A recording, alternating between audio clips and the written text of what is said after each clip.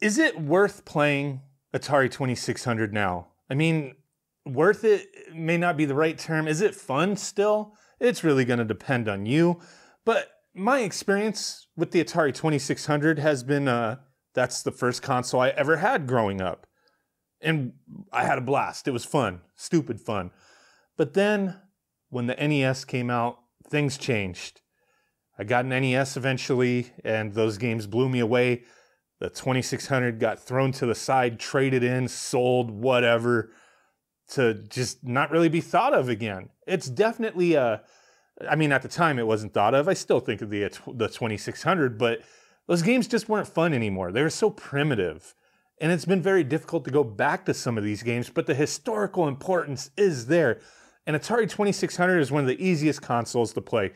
You can emulate these games on any variety of devices. Not a very, power-hungry system. It's very easy. Your mom's Vibe, frickin' Raspberry Pi, PC, it doesn't frickin' matter. Like, if you have a device from the last, 20 years, 30 years, it can most likely emulate 2600.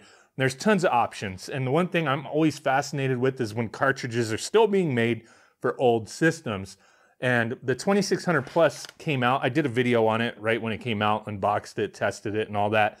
And I was waiting on these cartridges to come in. Eventually, I did get them. Just haven't had time to take a look at them. That's what we're going to quickly do today while I rant and ramble about 2600 and Atari. But this is another way to play games, but this is more of like a museum quality, history piece, in my opinion, with all the documentaries, the behind-the-scenes stuff. Goes beyond the 2600. The Atari 50th Anniversary Collection, well worth getting on any console that it's available for and that you have. But today, we're going to check this stuff out. So we got Berserk. Atari's still making these cartridges. I find is neat. This is the enhanced edition. There's something to be said about, getting a cartridge for an old system, be it new or a used copy or whatever. But when a company, continues to make these games, for a system that, is 30, 40 years old. It's freaking crazy, man. And I'm fascinated by it. There's nostalgia behind it. Having these physical gaming items is kind of fun, man. If it's not breaking the bank anyway, there's some things out there that are just ridiculously expensive in order to play your games. But this is an option here. Interesting. Okay, you get a little slip cover. No manual or anything in there. What the hell? I really don't remember. It's been so long, opening an actual, an original release 2600 game, but did they have manuals? I don't freaking remember, dude. It's the first console I had, and I just really don't remember much other than some of the games that I played. I mean, I'd play, remember Montezuma's Revenge is one of my favorites, Snoopy vs. the Red Baron, lots of arcade ports, but there we go. That's really cool. Look at that cartridge. Little sleeve for it. I like that. I think these games are $30 each or something. I remember when I was established with my NES and I still had some 2600 games that it was yo, I'm going to trade these in. I remember taking them to a little ma and pa store and they were yeah, I'll give you 50 cents for that game. And it was screw it, dude. I'm not doing anything with it. But we got Berserk there. We'll boot that up on the 2600 Plus. We'll rearrange in a second to try these games out. And then this is a new game, I think, Mr. Run and Jump. So let's open that up. I'm already kind of jacking up this box. Mr. Run and Jump. Oh no, Leap the dog has begun wandering towards the dark realm. Okay, we got to save that fool. But all right, let's get this one out. This one, the 4 games in 1 cartridge was kind of cool. It comes with paddle controllers. Again, no manual or anything. Like I said, I don't really remember much with the 2600 experience of opening an original game. But there's Mr. Run and Jump. Like I said, this is cool, man. Let me smell it. Yeah, smells good. There we go. Label peeling up right there. But overall, decent looking cartridge there. So we got those two.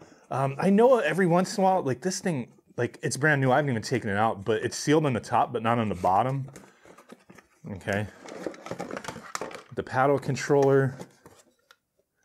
Do I have to open it from the top to get the cartridge? I don't even know.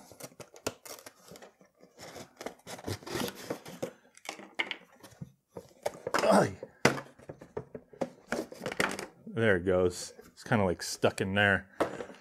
So this is a 4-game-in-1. You get Breakout, Canyon Bomber, Video Olympics, and Night Driver. And you got to change the little dip switches for whichever game you're playing. It shows on the front which is which. But yeah, you know, these games, a lot of them are very primitive, hard to, you know, get back into for a lot of people, for myself as well. Paddle game came with the dual. Oh, that actually feels pretty good. But I do have this Hyperkin, what is this, the Ranger? This has like the paddle and a normal stick in one. I think you change it to paddle mode right there to use it in paddle mode. But okay, let's lower this and try that out. I mean, yeah, these little beeps and bloops are definitely nostalgic, man. Like it's you know, taking a step back in time. There's value in playing these games, but I very rarely have the desire to, but this is cool. It's in my collection, man. Oh my God. You son of a bitch. All right, I suck at Berserk, dude. I can't help it.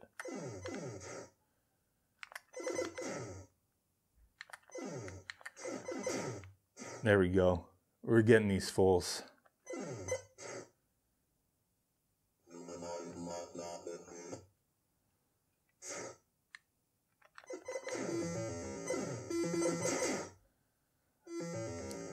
I remember playing like Indiana Jones, freaking E.T. I know E.T. gets a bad rap, but you know what? Like E.T. was actually, had a lot going for it compared to a lot of other 2600 games.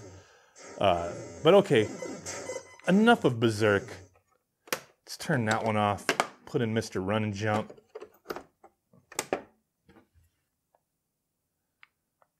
Kind of look like E.T. right here. Can I extend my neck? Okay, little hippity hop action. Is that a... Oh, I just died. Oh my.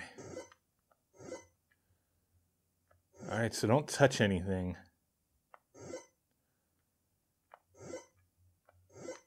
Why are those flickering?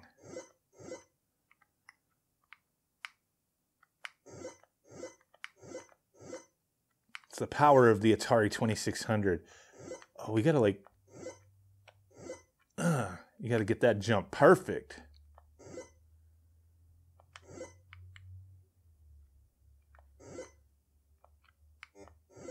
Oh, son of a bitch. All right, let's try the paddle games. Where'd I put it? We got Breakout.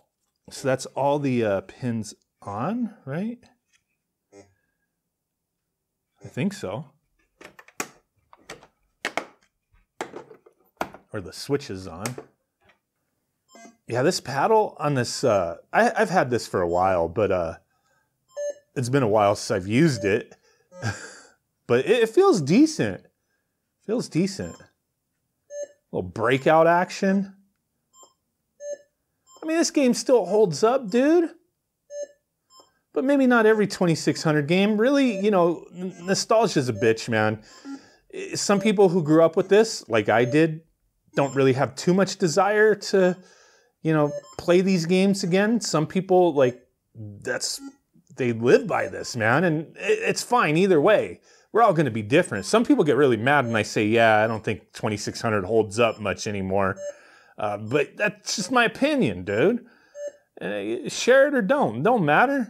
Everybody's got a different experience, different feelings. But yeah, this is pretty cool. I mean, this is one interesting way to play Atari 2600 games in the year 2024 with brand new cartridges, which I think is really neat that they do this. Stuff like this I would buy from them, not those crazy like $100 cartridges they do. But yeah, interesting. Let me know what you guys think. Did you grow up with Atari? Can you still play these games? I mean, I'll play them for a video like this here and there. But mostly when I want to like revisit Atari, I do go to this collection because it's just so well put together. You got Jaguar games, arcade games, 2600, 7800. You got tons of stuff on this. This is really awesome, but this feels like going back in time for real. Yeah. Bye.